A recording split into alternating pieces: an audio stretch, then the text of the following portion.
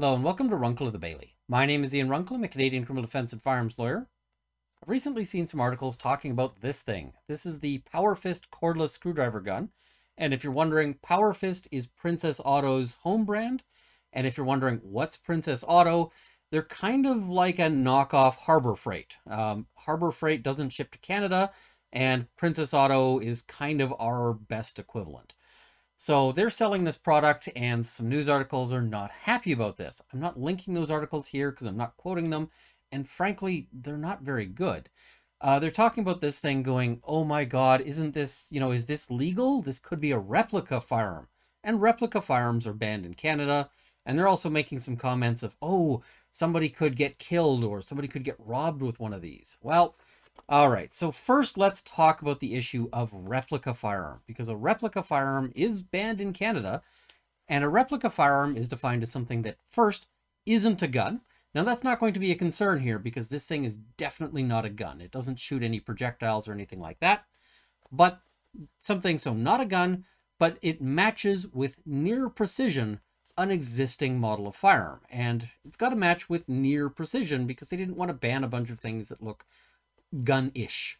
So this is an airsoft gun, so it's not going to be a replica, and I've got other videos talking about that delineation, but you can see here that there's a bunch of features that they would look at if they were trying to decide if this was a replica. And so, amongst other things, notwithstanding that it's an airsoft gun, you can probably see on the side here that it's marked as caliber 45. It's also got, and this is, I should note, no magazine in this. It is clear. There is no CO2 cartridge. This thing is, safe as we can get here. But it's got something, indicating danger exhaust ports, read manual. You're not going to hurt yourself with an airsoft gun, at least not in this capacity. So they would look at all of these features, but just saying that this looks really gun-ish, if somebody were to point this at you in the dark that you'd think it was a gun, is not enough. In order for it to be a prohibited replica, they also have to point to this and say, this matches a specific actual gun that exists in the real world. So if this matches a new design, if this is something that doesn't match any firearm that exists, but just would be it looks like it could be a gun, but it would be a new model of gun, then this would not be a replica and would not be prohibited, assuming it wasn't an airsoft gun. This is just kind of our hypothetical. So with that in mind, let's have a look at this particular item. Because again, the Power Fist cordless screwdriver gun, you can see it on the box there.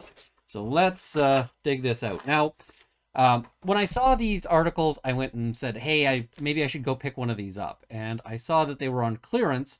And one of the things that I was worried about is I was thinking, okay, maybe Princess Auto has seen some of this coverage. They're getting a little nervous, and they're just looking to blow these things out and get rid of them because they don't really want the attention. So I was a little concerned, when I'm going and ordering these things, because of course I don't want to end up with a prohibited replica. But I didn't figure that they would be a prohibited replica. The news article talks about them being, that they did some steps to try to comply. So the first thing you will note, of course, is the color. It is bright blue. Now, past case law has said that simply the color might not be enough to save something from being a replica if it is otherwise, if it would otherwise meet the criteria. And the reason for that is because spray paint exists, right? So when you hear the government talking about airsoft guns and so forth and saying, oh, well, they'll just have to be bright colors, that's actually not how the law has been going. The law has been saying that that would not be sufficient. But that's when you're talking about an airsoft gun that matches an existing design of firearm. Now, the other thing is you can see that it's got these bits sitting there. So they've actually used these kind of revolver designs as a place for bit storage. Okay, that's not something that usually you'd see on a firearm. It does have something that I guess kind of matches the design of a safety. You can see me sort of playing with it here. And this just determines whether it rotates left or right. So, and it does have kind of a weird, pattern there. That said, I think it would be very hard to mistake this kind of crude shaping for a real gun. But it doesn't really end there, because this thing does not look really like any existing model of firearm, and I'll show you why. Let's turn it this way. Now, I just want you to picture in your head, now that I've got this drill or this screwdriver pointed sort of here, picture in your head what these revolving cylinders would have to look like. Because they put a semicircle and they attached a semicircle, so the inside would have to be either 2 cylinders or else 1 cylinder of a weird shape. There is no revolver that looks like this, because this would have a real problem with physics. Yeah, this is not a viable shape for a revolver without some really clever engineering. So yeah, this obviously doesn't match any existing model of firearm. It's also really chunky. This thing is really thick and heavy, and you'll note here that the supposed barrel, it's where you put the bits. It's where these things fit in, so it's got a hex shape to it, which of course would be very unusual for a revolver. Also, when you pull the trigger on this thing, it got a little light on it, and you can hear it whir. That light feature isn't something that you would normally see, and also normally this would be the barrel and not this. There's not many designs that fire from the bottom. There are some, but not many. It also has little lights on the top, and they sort of, you can push a button here. I think that's to check the battery, just to see how much juice it's got in it. This is not a normal feature of a revolver, that they would have a light up thing. All in all, I would say, oh, and it comes with a sticker that indicates on the front that it's a cordless screwdriver gun. So this clearly is not going to match any existing model of a firearm. So any news article, and there were some of them, that called this a replica firearm is just wrong. There is no way to get to that conclusion here. This is plainly not a replica firearm. So -1 point for the articles that described it as one, because that's massively wrong. None of the other sort of gun elements move. Like, if I show you this airsoft gun, there's a grip safety on it, and that is a part that moves. You can draw the hammer back, you can rack the slide, all of those things, right? On this, there's only 2 pieces that move. There's the trigger, well, sorry, 3 pieces. There's the trigger, there's our direction select, and there's actually the, the screwdriver bit there. So that is sort of all we've got that moves on this. There's no functional elements. So clearly not a replica firearm. Now the question is, well, what about, is this an imitation firearm? An imitation firearm is used in the law in several places where they'll say, it's illegal to commit this crime with a real firearm or with an imitation firearm. Now, imitation firearm can be just about anything. Under the right circumstances, a pen could potentially be an imitation circumstance or imitation firearm. And, when they say, oh, somebody could get robbed with this, well, sure, if somebody came up behind you and poked this into your back, you might not be able to turn around and see how ridiculous this thing looks. But again, they could really do the same thing with a pen or a Sharpie or, whatever else. This is, sorry, this is an Inkzall, so not a Sharpie brand, but same kind of idea. So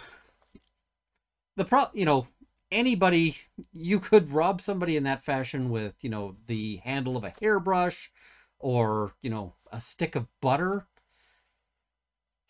Yeah, let's get worried about a stick of butter next, because of that possibility.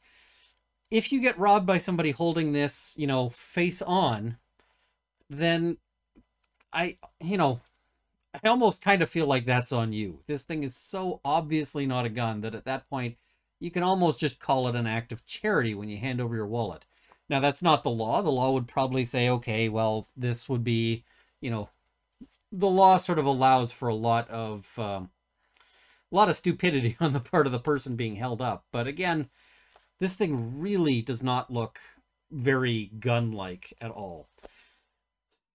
So yeah, I'm just kind of disappointed. I feel like those articles are um, either they're being written by people who are too ignorant to know what they're talking about, and that I think is a problem because, I mean, if we're talking about the news, you know, talking about these news sources that are trying to sort of present things to people as if it's actual, genuine, useful information, well, then they should know what they're talking about when they're gonna, you know, say this story about something being super scary or whatever.